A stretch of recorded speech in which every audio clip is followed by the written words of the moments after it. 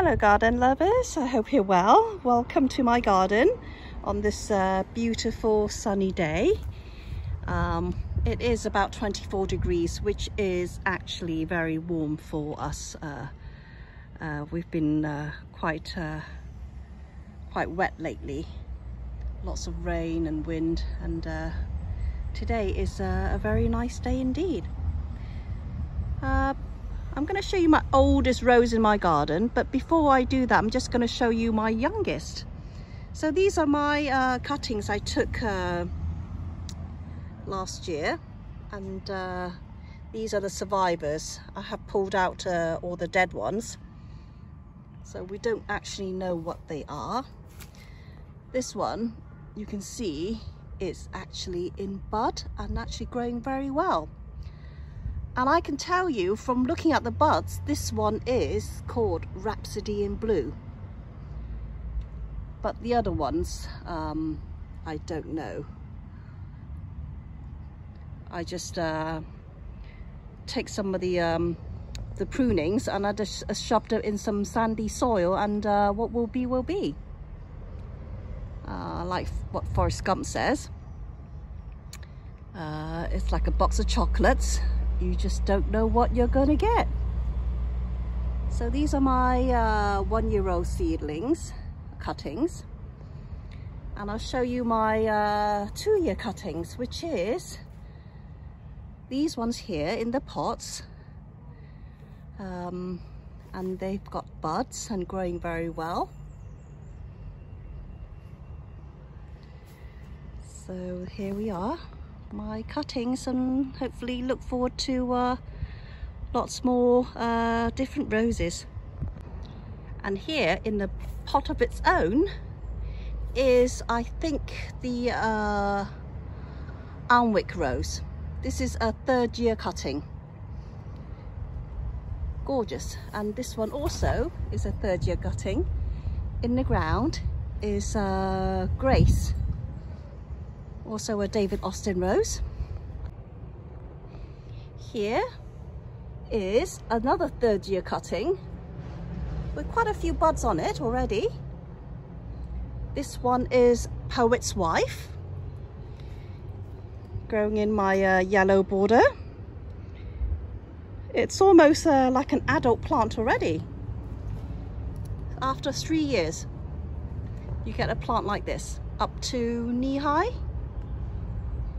This is a 3rd-year Poet's Wife. So here we have the star of this video, the oldest rose I have in my garden. This is Madame Isaac Perrier. I didn't buy this rose. I inherited it from a house that I bought in 2001. It's a modern house, and I was the 2nd owner. The house itself was built in about 1995. So I would imagine this rose is purchased shortly after that. So it is nearly 30 years old. I dug this up with me when I moved house. It's been in this ground for nearly 6 years in this spot. And when I first bought the house, in my old house, I never really looked after it. It just merely existed, and for years it only just had 1 or 2 blooms because I didn't really look after it with a busy lifestyle and young children.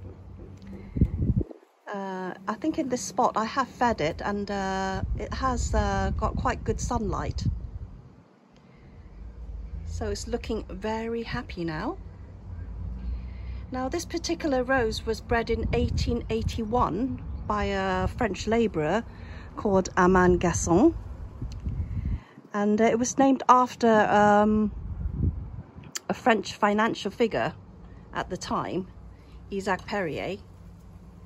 I would say it's probably equivalent to maybe the British Alan Sugar or Warren Buffett of its time. Although I don't think this rose would be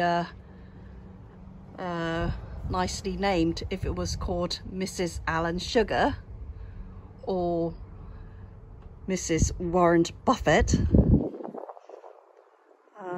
So this is Isaac Perrier. Roses are known to live quite a long time, and this is a fine example of how long it can live, and it just looks like it's going to keep going. And here we have,